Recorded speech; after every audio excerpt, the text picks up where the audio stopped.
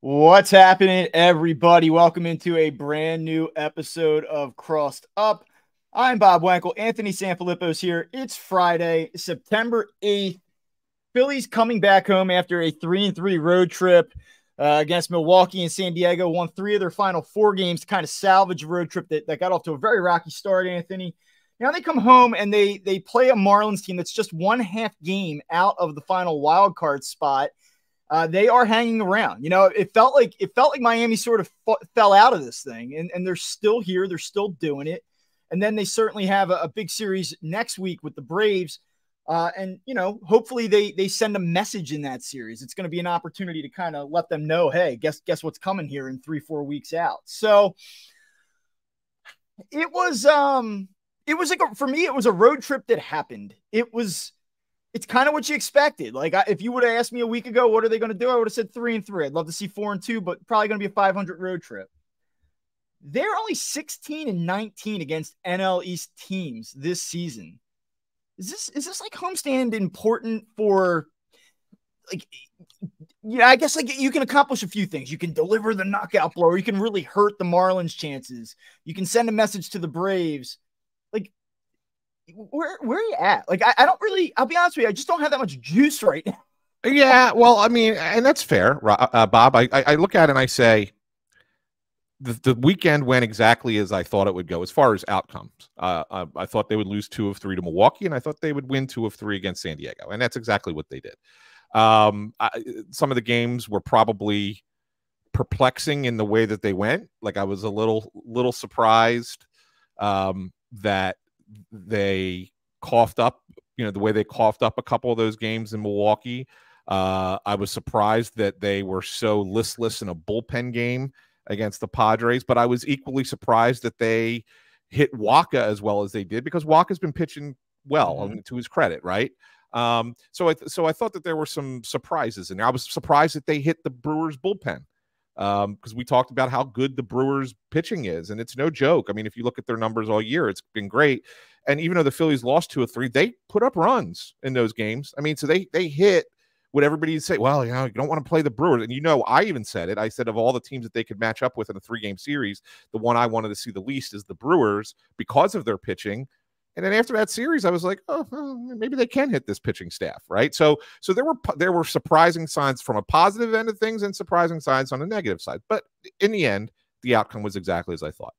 The Marlins this series is interesting to me because I think it's going to mean a lot more to the Marlins than it's going to mean to the Phillies, because the Phillies, I think they're gearing up for the Braves. I think the Braves is going to be a series that they want to make a statement in.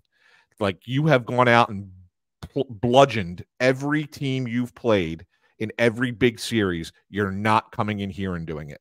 I think that's going to be their message, and that they're going to want to send. Whether they actually do or not, we'll see.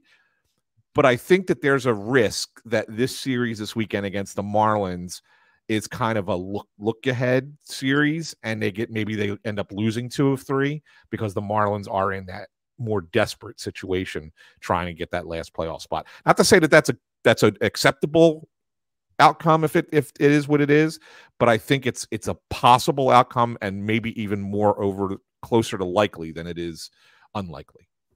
So there are a few things I want to get to, and let's just start with the Marlins, because I feel like a lot of times we do the look ahead thing at the very end of the show. Yeah. But I kind of want to start in the present with the most immediate thing. And so tonight you're going to see Yuri Perez for Miami, who's been really promising this season. He has struggled a little bit lately. The Phillies go with Christopher Sanchez, and this is kind of where I want to start today. So Christopher Sanchez has had a pretty good season, and you see him come up when it's his turn in the rotation. You look at the probable pitchers, you say, okay, they got Sanchez going tonight. When I ask you, hey, and I maybe 1 or 2 words here, Christopher Sanchez is throwing tonight, how do you feel about it? What's your response to that? Okay. You feel okay about it? Like, he's going to give you a chance, or he's going to compete for 5 or 6 innings. So he might be better than that, but give you an opportunity to win the game. Yeah. Let me just ask you this, and I'll throw out some numbers as I ask you this. Why isn't he receiving more hype than what he's getting. And you might have an obvious answer to it, but just for some context here, he was recalled on June 17th. So among all National League pitchers that have made at least 12 starts since June 17th, only Freddie Peralta and Zach Wheeler have a better whip than him. It's better than guys like Spencer Strider, Corbin Burns, Logan Webb, Zach Gallen. He has the second lowest walk to strikeout ratio. Like, he has a 3.31 ERA. Opponents are only hitting 228 against him. Those are both top 10 numbers amongst National League starters. Why, in a city where hype, and like I wrote this today, in a city where we overreact and hype everything, you have this young 24-year-old kid who's been one of the best pitchers in the National League for 3 months, and you go, yeah, I feel pretty good about him, but not really. Like, so what's the deal here? Well, I think because you don't want to, you got to pump the brakes, right? Because he's putting up numbers that are not too different, a little bit better, but not too different than what Bailey Falter gave you last year at this time of year, right? I mean, so let's, we were all talking. What I wrote. It's literally what I wrote in this newsletter today.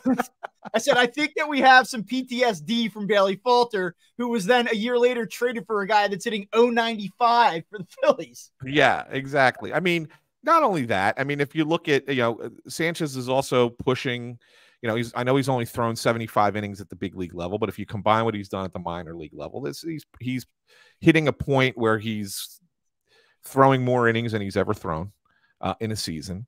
And his last few starts, while they haven't been terrible starts, they've not been the greatest. Let's just put it that way, right? I mean, I thought that maybe the start against Washington was a little lucky.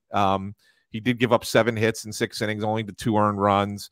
But that was also because was that the one where he had the throwing error? That ended up saving him a couple of earned runs, right? So that was, you had that one. The game against St. Louis was fine, but then the Angels start. Oh no, maybe that was the one that he had the. That was the Angels start. Yeah, it was the Angels start. It was the final game of the Angels series. Yeah, that one. He only went 4 2/3 in that one. It was 5 earned runs. Then an inning later, they changed it to a throwing error, and they knocked it to 3 earned runs. Yeah, knocked it to 3. Yeah, so like that one was. So like 2 of his last 3 starts have been meh, and so it's like, okay, let's see if he can get back to what he was doing when he was in July, right? When he was really good. So it'll be an opportunity, for him. I think that there's still a world where he could be a Game 4 starter in the playoffs.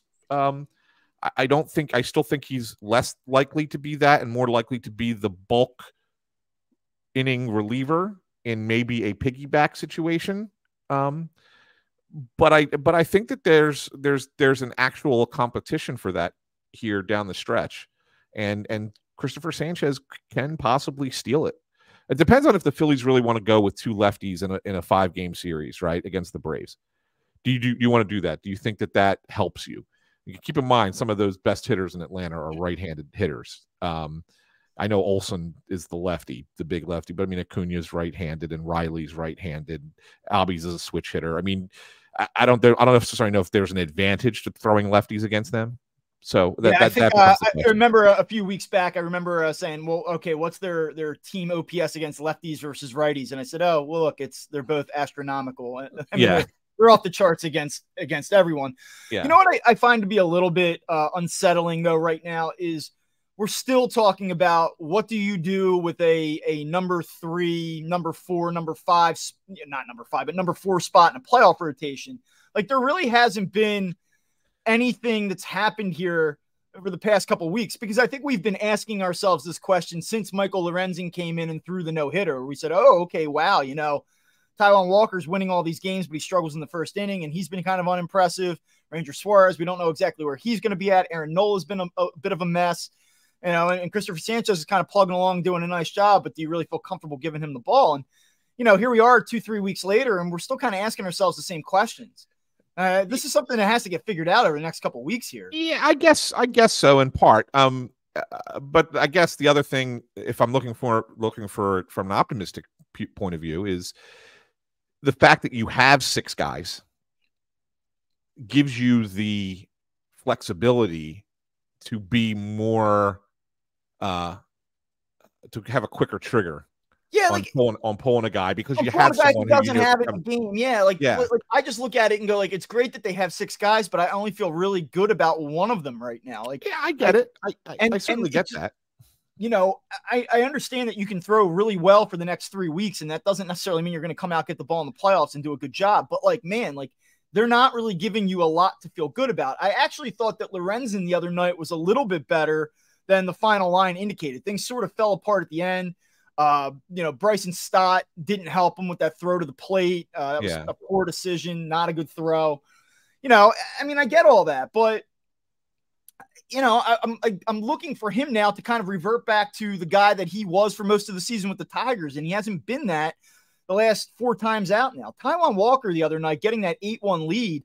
I say the other night, I guess it was Monday night now, but that to me was ultra concerning. Of all the starts that he's had, where you've said like, oh man, bad first inning, he sort of stabilizes, he ends up going 5-6 innings, gives up 3-4 runs, whatever. That was very disappointing to me the other night. He yeah, turned that into a game that didn't need to be a game against a team that has been notorious for just rolling over this season when they get behind. That team has no heart, and he let them back in it. And I know that he went to Twitter or X or whatever after the game, and he tweeted out like, "Hey, Philadelphia, like I got to be better, and like I will be better," and that's awesome. But I mean, we're really looking at a situation here where this guy could win 16, 17 games for them. And I don't even know how the hell you roster him in the playoffs right now. it's a great question. Look, I think what this ultimately comes down to, Bob, is if the Phillies are going to succeed in the postseason, and what I mean by succeed is beyond the wild card, because if they lose the wild card, the entire city is going to be disappointed. It's going to be considered a disappointment and a failed season. Even though you got in, you can't lose in the opening round of the playoffs in a 3-game series, which I still believe will be here against the Cubs. But even if it's flipped and it's in Wrigley, you can't win. I mean, you can't have a successful season without winning that series for sure. But if they're really going to be successful and beat the Braves again, it comes down to Aaron Nola being a better starter. Because I can look at it and say, all right, if Zach Wheeler, and Aaron Nola can pitch to the level we know he can pitch at, but hasn't really done with any consistency this season, I can go through games 3 and 4 and say, lefty righty piggybacks, Suarez and Walker, and Sanchez and Lorenzen, or vice versa, Suarez and Lorenzen, Sanchez and Walker, however you want to do it. Like, I can look at that and say you can screw with a lineup a little bit by having opposite-handed pitchers who are going to pitch 3 innings apiece in those games, and then you get to your back into your bullpen. Like, that works for me against them. But it's incumbent upon Nola being able to give you at least one really good start against the Braves, and depending on how the playoffs fall and where your rotation is at that point, potentially 2 games in that series. So really comes down. That's what it comes down to me for the most, Bob. And it really is going to be Aaron Nola is the one that makes or breaks the Phillies postseason pitching rotation. Yeah, I think that there's no question about it. One of the things that I wanted to touch on here is I was going to ask you, what is one thing or who is one player that you want to see between now and the end of this season give you something? Like, what do you need to see? Like, what's the most important thing for you to see? And it's interesting. I think that Aaron Nola is probably going to be the answer to that question for most people. It's just the lack of consistency. I know we talked a lot about this on Monday, and I don't want to spend too much time on it today, but it's really that lack of consistency. Like, when you look at Aaron Nola, what you think about is like, I'm going to get a quality start. Like, I'm going to get innings. He's not getting deep into games right now. And that I know, reasonably speaking, that he's going to give me a shot to win games. And, he has not this season. Like, I just went through it today. I looked at his game log. He has not put together 3 consecutive starts this season where he's given up 3 runs or fewer. Like, he hasn't even done 3-3-3 across 3 starts. Yeah. There's always been a 4 or a 5 that quickly mixes in there.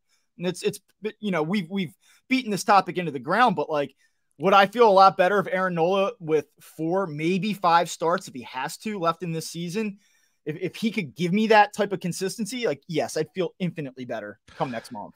Here's the thing, though, Bob, and we talked about this last time too, and this is why Aaron Nola is not my answer, because they're not lining him up against anybody great. I mean, yeah, he's going to pitch against the Marlins this weekend, but he's not going to pitch against the Braves. Right. At least right now, it doesn't look like he is. It looks like he's gonna do the Marlins, and then who do they have in between? Is it St. Louis? So it would be Marlins, St. Louis, Mets, Pirates would be his 4 remaining starts. Right. You're not talking about playing against like a bunch of world-beating offenses there, right? Well, no, I mean, they go Marlins, Braves here. So they go. No, Marlins. But he's not pitching in the Braves series. Okay.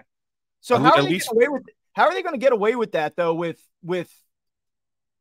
they go double header Monday, and then they have 3 more with it. So 2 more with Atlanta beyond that. So how are they the schedule right now for pitching? And this could change, but you have Sanchez tonight, right? Okay. Then you have Nola tomorrow, and then you have Suarez on Sunday. That's the Marlins series. Then the Braves double header on Monday. Right. Walker Lorenzen. Then you have Wheeler on Tuesday, and then you have Sanchez on Wednesday. So Nola does not pitch here. Right. Yeah. Right? Yeah, he'll go against the Cardinals on Friday. Yeah, so he'll go in St. Louis instead. And then if he's pitching that Saturday, Sunday, Monday, Tuesday, I mean, I guess technically he could potentially throw that Wednesday game in Atlanta. But it depends on where you're. Let's talk about that, regardless of what the Phillies decide to do, because we could show up down there tonight and they could say, "Hey, we're gonna switch things around and do this."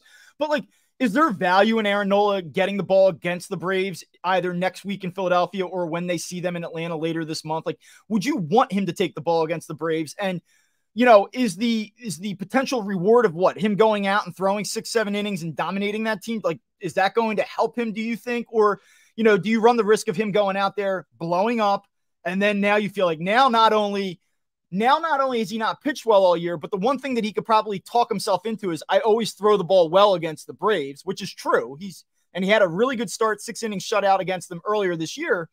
But like, do you almost just say like, let's protect that? Like, let's protect the idea that Aaron believes that he can go out and get this lineup and maybe not expose him to the potential of getting his head beaten in. I mean, I can't believe this is the conversation we're having, but it feels like, and whether this is fair or not, like, it certainly feels like all of these things sort of matter to him. So, yeah, no, and it's a good question, Bob. But the point I was going to make on this whole thing, and I do take a little bit of a circuitous route, so I apologize for doing that.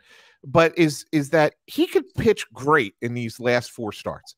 He could give you classic Aaron Nola and go out there and throw 7 innings, 8 innings, and give up 1-2 runs and really look like the guy that you want him to look like. I don't think that changes the calculus of what he is in the playoffs. He could be poor in these next 4 starts, and I don't think that changes the calculus of what he is in the playoffs. Come playoff time, it's going to be you're going to get either good Nola or bad Nola.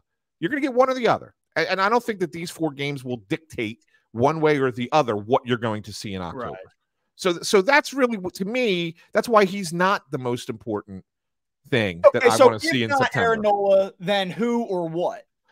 What I want to see, and you're going to be like, really? This is the guy that you want to see? Is it Rodolfo Castro? No, yeah, you got it. How did you know? I want to see Gregory Soto frickin' fill the zone with his stuff and just put guys away. All right. We've had this conversation on Kimbrel and Alvarado, and I'm bullish on those 2. I do think that they're both going to be fine because they're still throwing. They're still hitting. I mean, Alvarado was hitting 101 on a couple of his pitches. Yeah, he was a little wild, but I think it's just that's a matter of overthrowing. You just kind of rein that in a little bit. And I think he did a nice job, even though he walked those first 2 guys, of getting out of that inning in San Diego. I thought he was great after that. Kimbrel, sometimes in the last couple of outings, he's had a little bit of lacked confidence, I think, in the curveball. But even there were a couple times where he used the curveball and got big outs. So it's kind of like it's just a matter of getting the confidence in that pitch back. Like, I think that those 2 guys will be fine. We saw some good signs from Dominguez, especially in Milwaukee. Really had a couple of nice innings. And so, like, okay, that can continue. I do want to keep an eye on it, but I think that, maybe he's starting to round into form. Okay, good. You need the fourth guy out there, because who's the other lefty? It's not going to be Matt Strom, right? It's not. And Suarez is better. Like, do you feel right now? Playoffs start tonight. It's game one of a postseason series, and you've got 2 outs in the seventh, and there's a runner on second, and you're holding a 1-run lead, and you've got to go to a lefty. It is still Soto. Who else is it? Who else is it? I mean, it could be Alvarado in the moment. I mean, I guess I'm just thinking I know they'll mix and match, and I know that they don't designate innings to certain guys, but I'm thinking in my mind, you probably have him in the 8th, but yeah. Okay. So if you look at Gregory Soto, I mean, the numbers are pretty ugly. Like you watch him come into a game, and for the most part, most of this season, I said to myself, I feel pretty good with Gregory Soto in the game. I do. You talk about the live arm, the velocity, the whole thing. And I go, okay, this is a guy that I think I trust. Over the last couple of weeks, though, I've moved to this place where I'm I don't trust him. And I mean, over the last 30 days, dude, he's got an 11.05 ERA. Opponents are hitting 276 against him. It's 7 1/3 innings. He's only thrown 7 1/3 innings in the last 30 days. He's given up 8 hits in those 7 1/3 with 4 walks. And he's given up a ton of runs. It's not like he's overworked. When you look at it through that lens, he hasn't thrown since Monday. I think since August 30th, the last, 10 days, including today. He's only had 3 appearances. So you can't tell me that he's fatigued. It's not like that they're running him out there every other night. I don't know. I'm with you that you need to see it from him and that he has the capability of doing it. But he has been really concerning here lately. Yeah, I mean, look, I never look at ERA really for relievers. I know that's a nice stat to throw out there, to say, hey, he's not been great. Well, no, because he hasn't.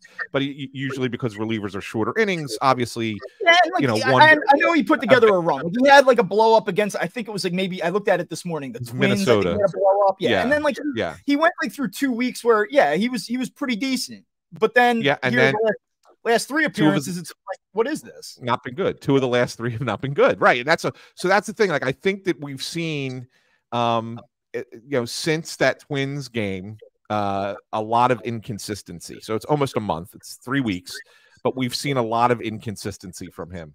And that's where I go, okay, I need to be a little more consistent, because he's had times this year where he's had stretches of really good. He been really good. I mean, you look from, I think it was July, the end of July, into the beginning, into that Twins series. I think he gave up 2 runs in 10 appearances. Mm-hmm. That was pretty darn good, right? I mean, he was pretty solid for that stretch, which was almost a month. But then he's also had a few stretches where he's been terrible, which was right before and right after the All-Star break, the last outing in Miami, and then the 2 games against San Diego where he got crushed. But then you go back even further, in June, he had a dominant June where he gave up 1 run in the entire month. I mean, he's been streaky as hell.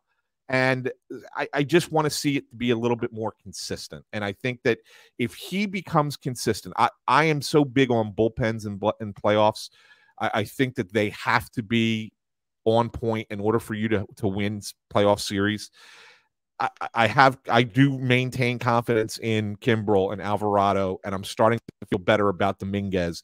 If Soto can just give me what he was in those good stretches this season, it doesn't matter what his ERA is. It doesn't matter what his WHIP is.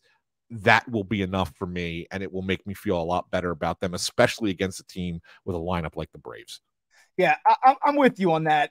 I know that you have texted me about this a couple times, Sir Anthony Dominguez, and really feeling okay, he's starting to settle in. I know his last appearance against the Padres on Wednesday, I think it was a clean inning. I think he only threw 11 pitches. 7 of them were strikes. It was good. Yep. It was a nice, quiet inning. Good to see. Am I being ridiculous, or am I being a little bit unfair in wanting to see more swing and miss stuff? I still, when I watch him, I don't feel like I'm watching the high ceiling late inning guy that we've been accustomed to seeing at different points, especially last postseason. And in fairness, I know that at the end of last year, it wasn't like he was on some incredible run. like in the regular season. It kind of all clicked for me in October. And is it reasonable to think that could happen again? Maybe. But like I look at his ERA and that's fine. Like the run prevention aspect of it has been okay. But like his last 15 appearances, 15 games, he's thrown 12 and 2/3 innings.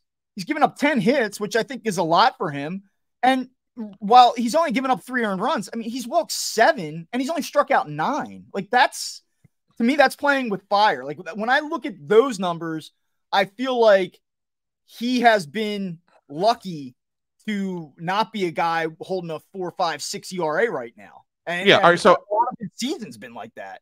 Yeah, and I've not. I was majorly concerned. Go back and listen to a couple episodes ago. Like I was concerned about him, just because I didn't like a lot of his appearances, even though he wasn't, like you said, wasn't giving up runs. But there were a lot of appearances where I was like, man, he just doesn't look right. You know, ever since he came back from the injury, like he just doesn't look like himself.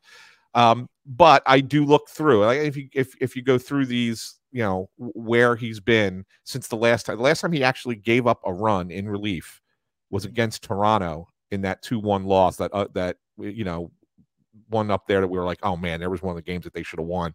Dominguez gives up the run, had a bad inning there. But since then, he pitched against Washington, 1 hit. He pitched against the Giants, 1 inning, 1 walk. He pitched against the Angels, 1 clean inning. Then again against the Angels. This was the one that was like, okay, this was not great, but he got out of it. 2/3 of an inning, 2 hits.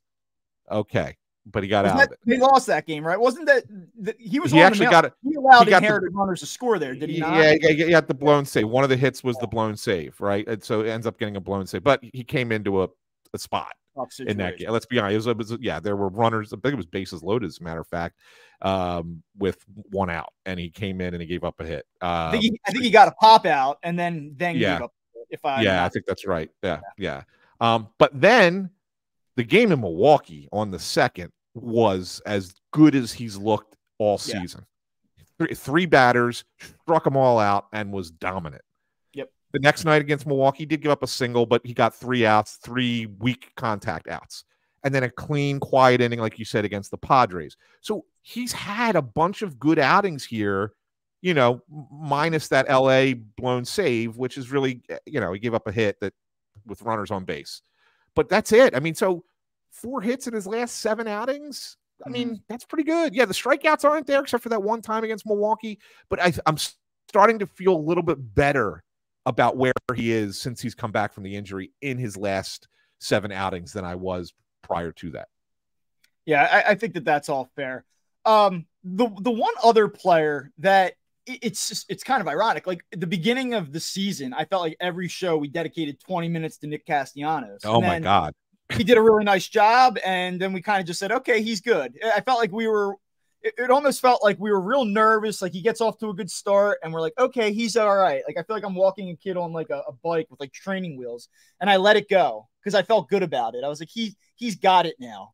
And he doesn't have it now. He's been pretty bad. Like if we're being honest here, since the All-Star break, he's really struggled. August, you know, got off to a Well, he was good. If you look at the whole month of August, the whole month, he hit 295 in August. He hit 295 in August. It was okay. I mean, July, we know July was all-time bad. And then he kind of found his footing, and like that's good. It was Tim Kelly of Phillies Nation had a tweet a few days ago, and he put out every Phillies regular. And it was every Phillies regular and their OPS in the second half post All-Star break. And every single player was in the 800s or better. And every single player had a higher second half OPS than their overall season OPS, except for one player. It was Nick Castellanos. And it's sort of kind of, I mean, to me, it's not funny, but it's like, it's sort of amazing in that there's the one all-star that was selected of all these guys. He's the one guy that's not really getting it done in the second half. I have a feeling you and I differ on our view of him. I'm flat out concerned about him. I think he's been, I mean, he looks lost again. He's 3 for 25 this month with 10 strikeouts. He hit 3 double plays on 4 pitches the other night in San Diego.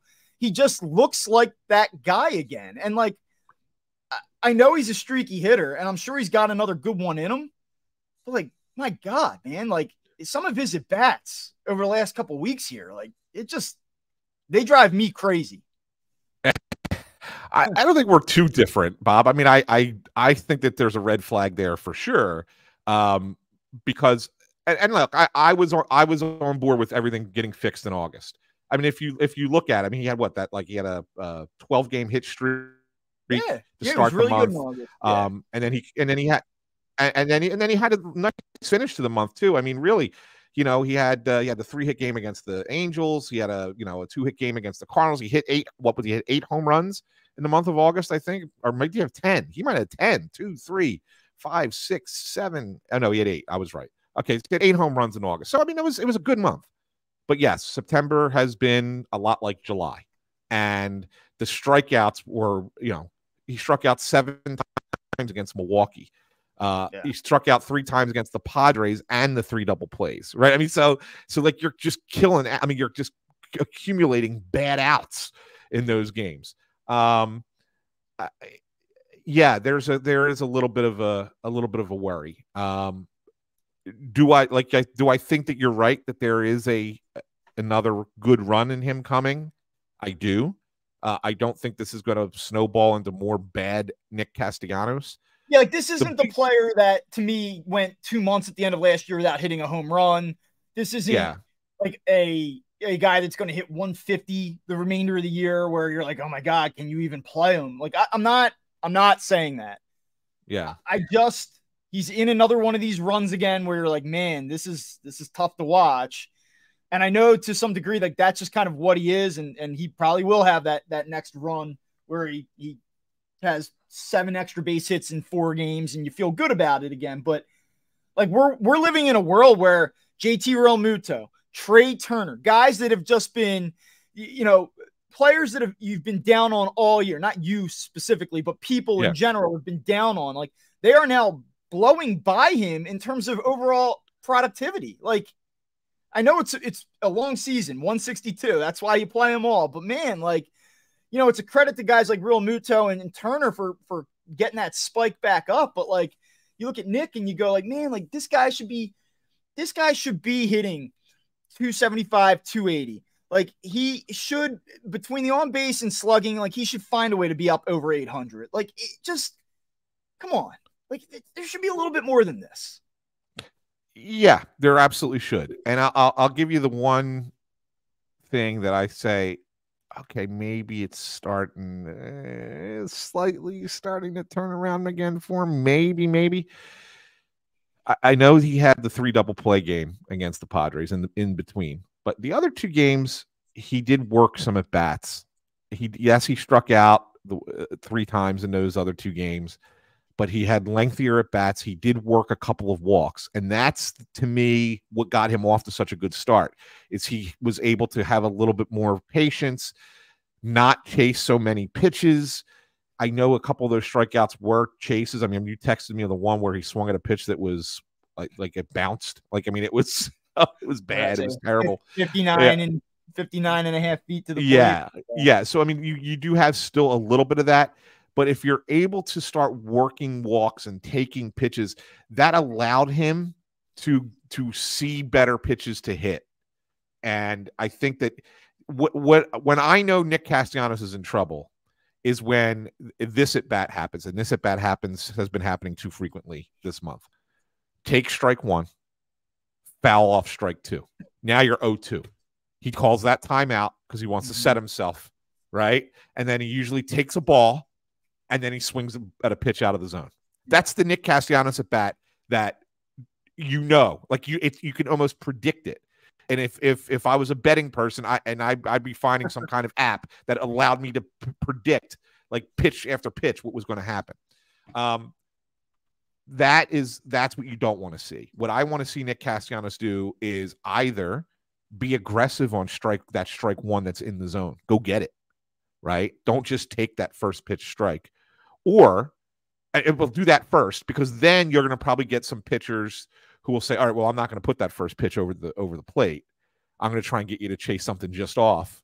And then if you be able to recognize that it's just off and not swing at it and put yourself into a more favorable count.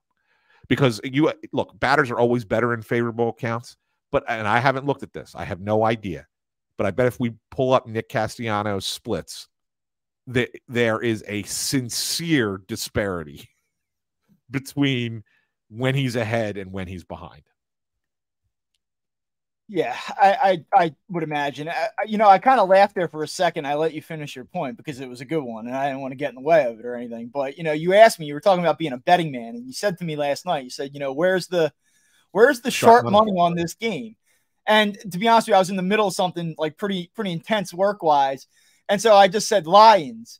And then I was just thinking about it. I was like, now when you said sharp money, did you actually mean like real like professional bettors, or were you saying like, where are you betting tonight? And then I said to you, Lions. No, sharp money. Yeah, sharp money. That's the professional bettors, man. I'm using the terminology. I thought you were kind of just asking for my opinion, like where's the sharp money at? Like what's Bob Wankel got tonight? I gave it to you. I said Lions, which I was on the side of the sharp bettors as well. And we were able to profit off that opener last night. How about that game, by the way? It was pretty good. By the way, I just looked it up. It's before you give your response. Nick Castellanos, when he's behind in the count, has a 554 OPS. When he's ahead in the count, he's got a 1018 OPS. Yeah, and you would have figured that for most players, but you're right. I mean, the biggest thing, the reason why he's especially bad, like look at his 2 strike numbers, because he's a victim of the strikeout more than a lot of hitters are when he gets down 0-2-1-2. And first pitch, and when he swings first pitch, 827 OPS. Yeah. And I just don't think he swings the first pitch enough. He's had how many plate appearances he had? He swung at the first pitch plenty the other night in San Diego. That he did. He's only swung first pitch this season 98 times. Yeah. Okay. Out of what? Close 580, however many plate appearances. I think he could be a little bit better than that. A little bit better. So that's what I'm saying. I want to see him attack first pitch fastballs in the strike zone. And then obviously you want to see him be ahead in the count. So if you attack those first pitch fastballs, you eventually get pitchers to say, okay, well, we're not going to throw you pitches in the zone. So then you get ahead in the count. And then you can do your damage, which is when he's done his best damage this year. A 1018 OPS is pretty damn good if you rank that in comparison to other players when you're ahead in the count. As a matter of fact, if you go his SOPS plus, which is comparative to the league average, when he's ahead is 108. So he's 8% better than the average player when he's ahead in the count. So we got to talk about, before we get out of here, and this is the last thing that I have on my list, and then we can do one last thing, but we've got to talk about Kyle Schwarber.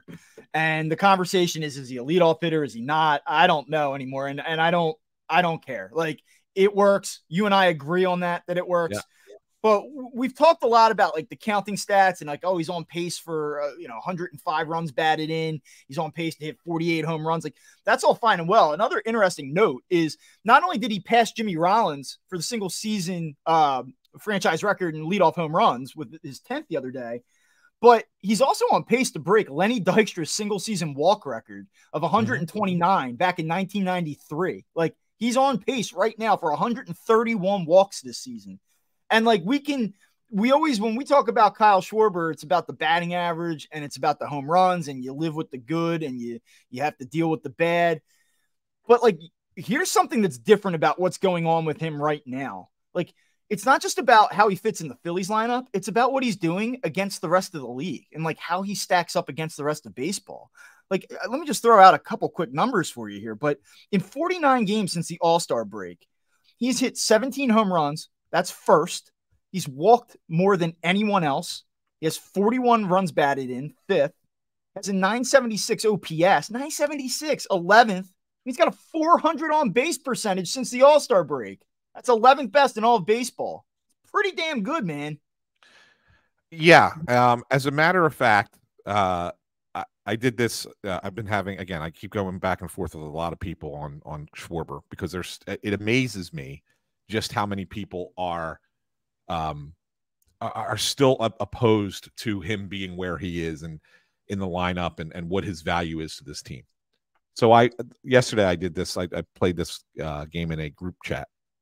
I said, and you're going to know right away who player A is, but player A has 98 hits, 112 walks this season, meaning he's reached base 210 times in 623 plate appearances. Okay. Player B has 154 hits, 58 walks, meaning he's reached base 212 times in 625 plate appearances. So almost identical as far as reaching base.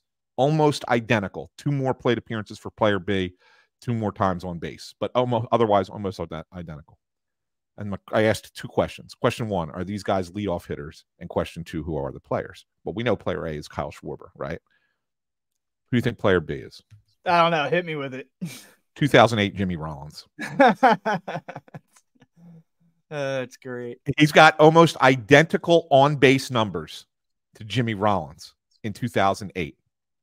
And he's hit 41 home runs. So to sit there and question the value of Kyle Schwarber, whether you're going to say as a leadoff guy or even on the roster, like in the lineup anywhere, yes, it doesn't make sense in your head because you're used to baseball being leadoff guy is a much better hitter than a 193 or whatever the hell he's hitting hitter. But he is as productive, if not more so, than Jimmy Rollins was on your world championship Phillies team.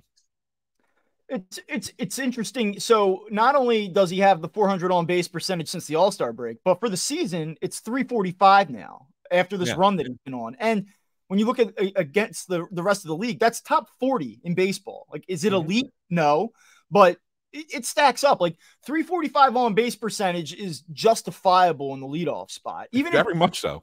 Even if like you're just talking about like, okay, I don't love the fact that we're wasting his power in the leadoff spot, or like I understand his value as a player, but I still wouldn't hit him there. Like I would point to the on base percentage and say like that is enough to keep him there. And one other thing, like we keep talking about the sub 200 batting average. I mean, we're not saying the guy's Tony Gwynn here or anything, but for the last 30 games, he's hitting 245. Like, so even that has become a little bit more, palatable. Like he's not hitting 300. He's not hitting 350, but like 245, you'll take that, especially when it comes with the power and the walks that he's producing. And again, like I always will go back to OPS. I think it's 100th time I said that phrase on this show today, but like 1.091 OPS his last 30 games. That's awesome. Let me ask you this. Do you think there's any correlation to the fact that he's been this much better since he's not had to play left field every day? I think that there's a very strong correlation. Yes, I do. I don't think that there's any mystery that him not being on his feet every day, when I think very clearly, again, all speculation here, total speculation, I think he was very much dealing with some type of lower body injury for much of this season. And so the fact that he hasn't had to play left field 6 days a week, I think it's had a significant impact on him. I do. And I think it shows that even though, because you look ahead and you're like, oh man, Kyle Schwarber's hitting 190, whatever. He can't play in the field and we have him under contract for another 2 years.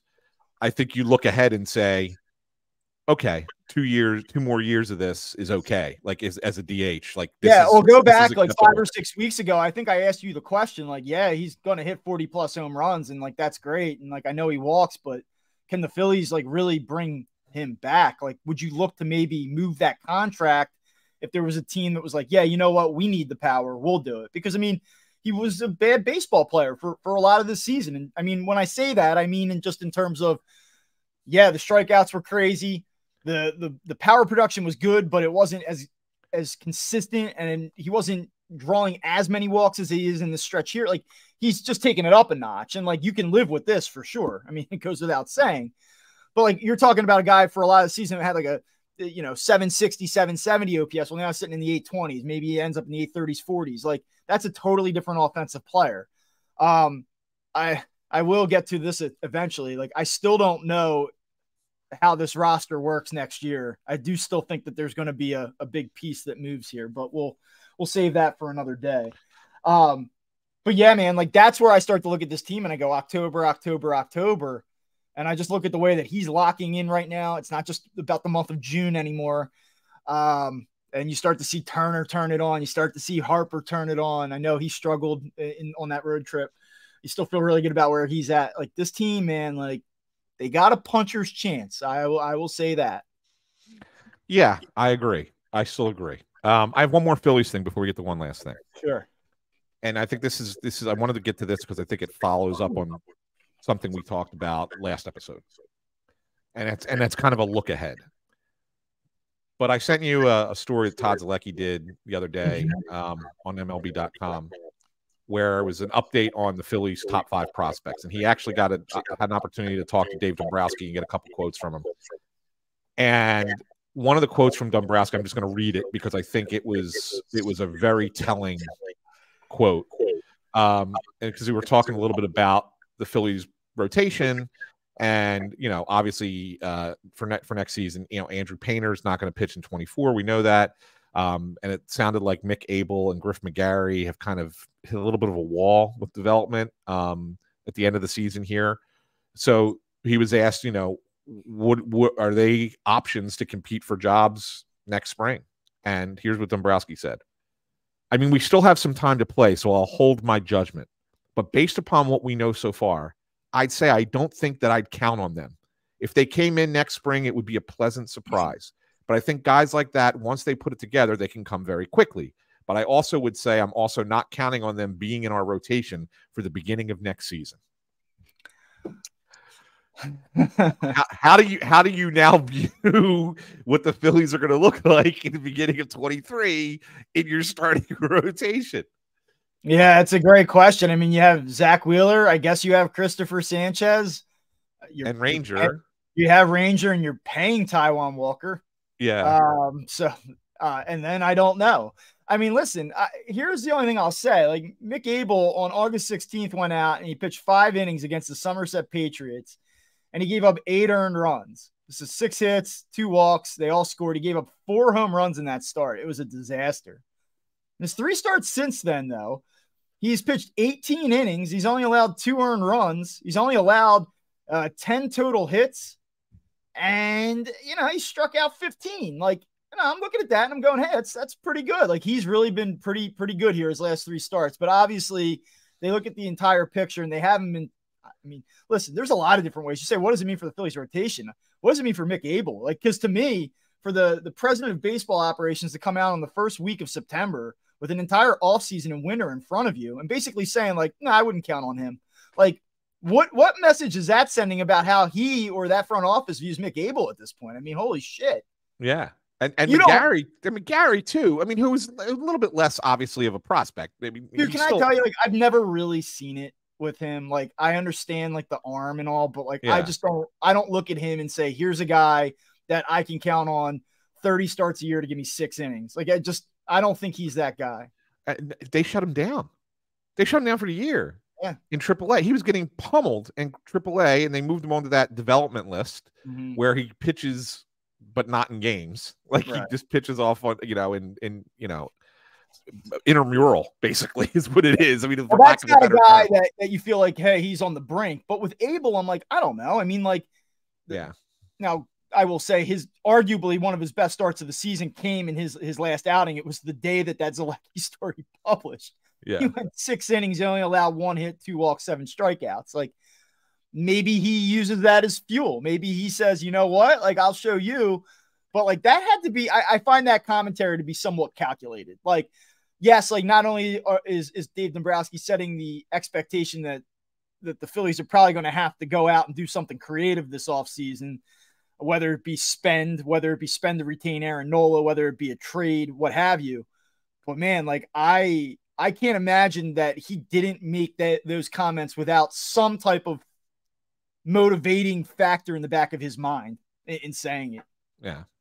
I agree. I just thought that there was, I thought it was very interesting that he came out and said it when he said it. I thought that the timing of it was, yeah. It's just funny. Like, so Mick Abel is 22 years old. He just turned 22 in the middle of August. So he's a young guy. And there's been some good with him. And like, I think you can still feel like that he's a legit prospect, a guy that maybe can be, a number 2, number 3 type starter for you. But like, can the Phillies just get one of these kids at like 19, 20, and him just be up at 22 and just awesome. Like we thought maybe we would get it with him this year, maybe next year. With Painter, we thought we would get it this year. And like it just has not happened. Yeah, Are we going to be reading something in the Inquirer 5 years from now that's like, a look back at the McGarry, Abel, Painter trio? It was supposed to be the next big thing, and between the three of them, they pitched a combined 19 innings for the Phillies. Like, I really hope that we're not doing that. Didn't we see that with the Baby Aces back in like the 2010, like around then? All those guys, like Jarek Cosart and those dudes. Yeah, absolutely, absolutely. Well, all hey, right, well, let's get it to one last thing. If I had to say to you, Bob, what is your thought on the Phillies core?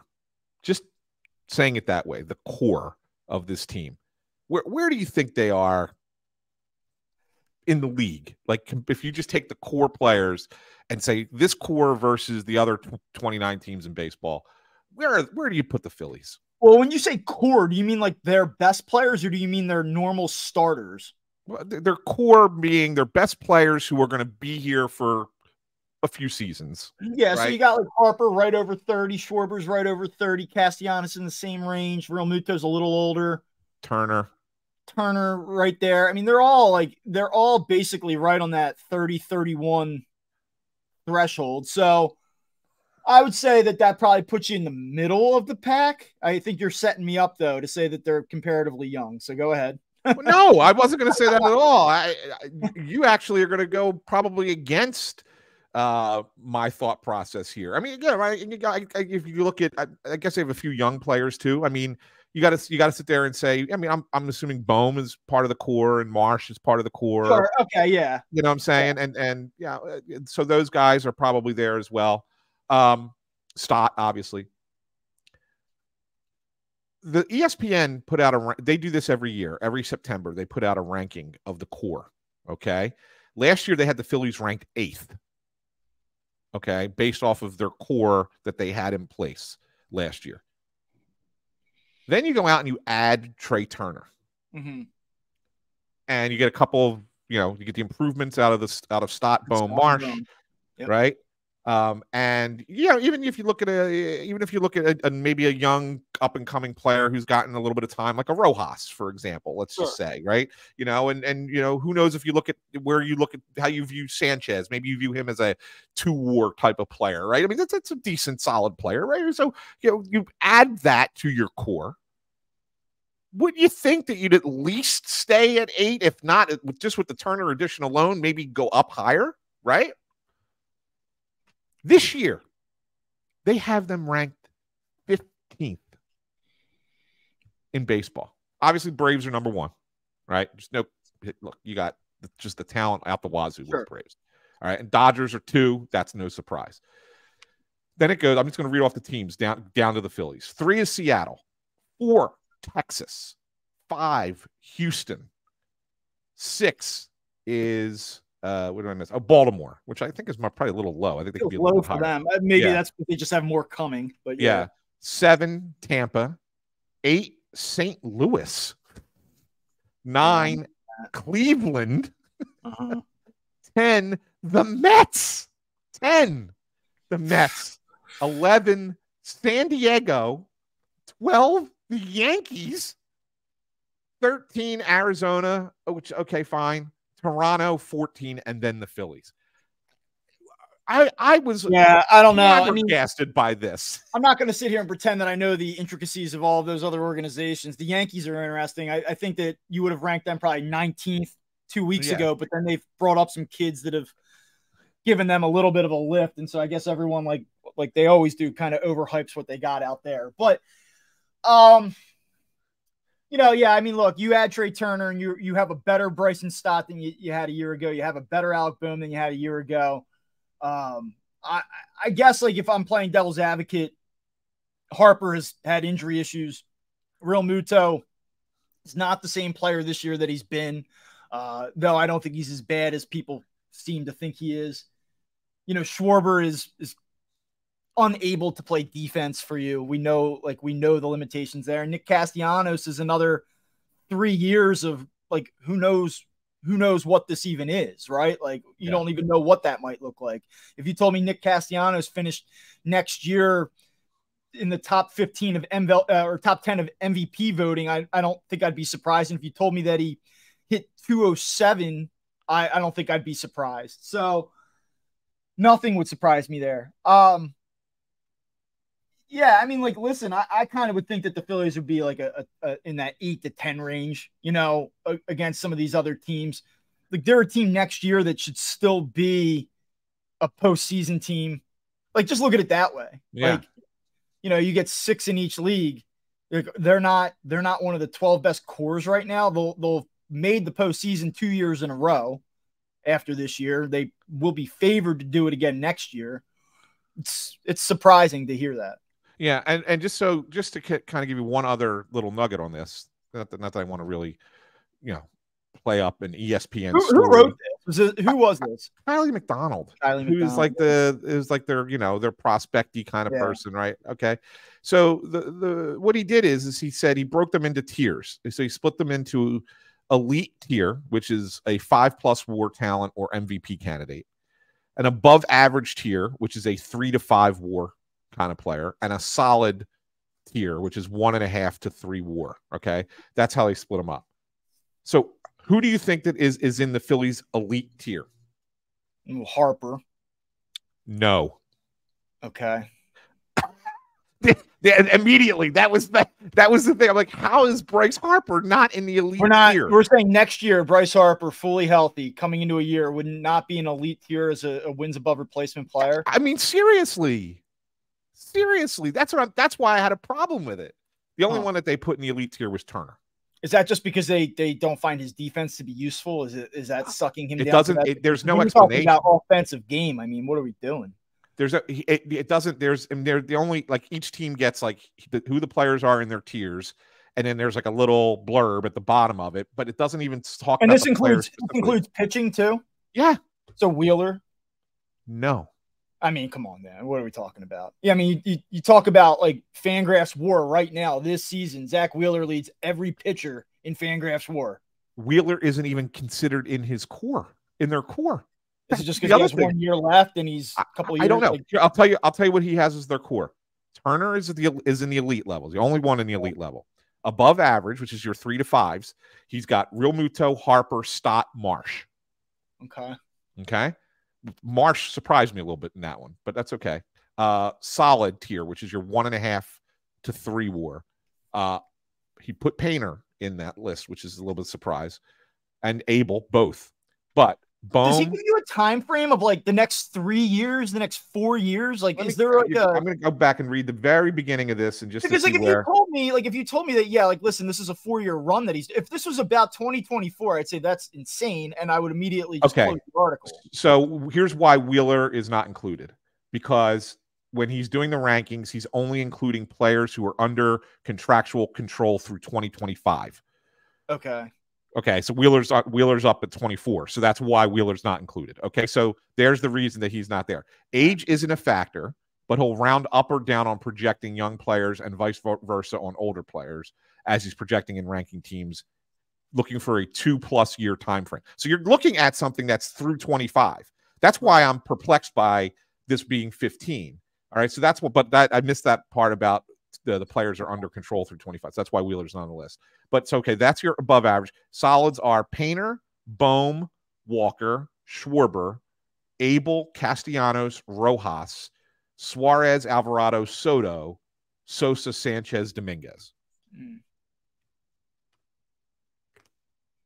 Well, I mean, we'll see. Middle of the pack. I'm trying to separate myself from like this isn't a true power ranking. It's just what do you got for the next couple of years? And the reason why this exercise, though, it's interesting. And like, I mean, yeah, it's an interesting talking point too. The reason why I kind of go, okay, is because that these cores change, and that teams that spend will try to fix these issues if they deem them actual issues. I just look at it and go like, okay, sounds good, Kylie. Yeah. But anyway, so bulletin board material for the Phillies. Yeah, you're not good enough to be. You're middle of the pack the next couple of years. Do you ever feel and this is such a Philadelphia fan thing to say, but I do find this with the Phillies a little bit from a national perspective. Baseball hates the Phillies. I don't think that they hate them, but I think that they don't think they're nearly as good as people here think they are. Yeah. Yeah. I think that they kind of downplay what the Phillies are. And I don't know why. I don't know. What do they have to do more? I mean, they went to the World Series last year. They're going to be back in the playoffs this year. Do they have to go on another World Series run to make people say, hey, maybe that team's better than we give them credit for? I just think that the way the game's played, there's certain things that teams prioritize. There's certain things that the industry prioritizes. These industry people, like, they love, and I mean, like, I'm not saying that this is wrong either, but like, they love player development. They love the farm system. They love blue chip prospects. They love defense. They love, and the Phillies aren't any of those things. And they continue to not be able to, not that they don't bring up players that help them, like a guy like Rojas, and like they have some homegrown talent like Stott, and like these guys, these are real things, like boom, these are real players, but they haven't done it the way that the elite teams that everyone fawns over, like Tampa Bay, does it. It's spend money, plug holes, try to out-bop your way past your defensive efficiencies and the intellectual, the IQ things that they lack. Like, that's why the sport, I don't think, thinks as highly of the Phillies. And this is why I think maybe being more, even though I do like to use some modern statistical analytics when discussing baseball, because I think baseball is the one sport that allows for that to really be something tangible that you can use. I am more old school in my thought process of, I don't ever want to be bad. So I want to try and win whenever I can and however I can. And at some point you have to realize that you can't, and you have to start doing things to be better next year. Right. But at the same point, I want to be that kind of team that goes for it, and if you have an owner willing to spend the money to go for it, then go for it. And so that's why I think that the Phillies are far more likable than the notion of, let's take 7 years to get good and then we'll be good for a period of time. Right. Like, I don't know. Is this the Houston Astro model? Is that what everybody wants to be, the Astros? I mean, you mentioned the Rays, but what the hell have they done? I know. I know. I mean, hey, listen, I get they haven't won shit. I know. Right? What have they done? So, Totally like, understand. I'd rather be the Phillies than any of those teams. Yeah. I just, me personally, and I think that there's a couple of other teams that kind of had that mentality. Look, the Dodgers develop guys and they spend money. Like, that's probably your ideal situation, right? You have an ownership group that's willing to spend all that money, and we develop players really well, and that's why we're top of the division year in and year out, right? But look, I give teams credit when they're going out and spend, like, as much as we laugh at the Mets, they've just done it wrong. But I give them credit for every year we're going to try and win because we're going to go out and spend Uncle Stevie's money, right? I give them credit for that. I think that they screw it up. I think they have the wrong people in charge and they're bringing in the wrong people, but I give them credit for the ideology. Yeah. So I don't know. I'm just that way. Texas, there's another one. Like, I think the Rangers, right? Same thing. Give them bad credit. week for the Rangers. Bad week for the Rangers. My goodness. They're in trouble. They're in a lot of trouble. The Astros went in there and scored about 94 runs on them in 3 games. So yeah. All right. Well, that will do it for the latest episode of Crossed Up. For Anthony Sanfilippo, I am Bob Wankel. We'll be back on Monday morning. You can follow Anthony on Twitter at @IanSanPhilly. Follow the show at Bob_Wankel. And you can follow me at, follow the show account at UpPhillies. My goodness, it's been a long day already. It's the morning, and I feel like I've been working for about 15 hours right now. All right, we'll talk to you. Hey, don't forget to mention your newsletter, Bob. Oh yeah, we got the newsletter. Yeah, make sure that you're checking that out. RedOctoberPhilly.com/subscribe. You can check that out. Appreciate it if you do. It comes to your mailbox Monday through Friday, sometime between 8 and 10 every morning, depending on how the kids are each morning. You know what I mean? So yeah, exactly. That kind of dictates the time that goes out. All right. Well, thank you for listening, and we will talk to you soon.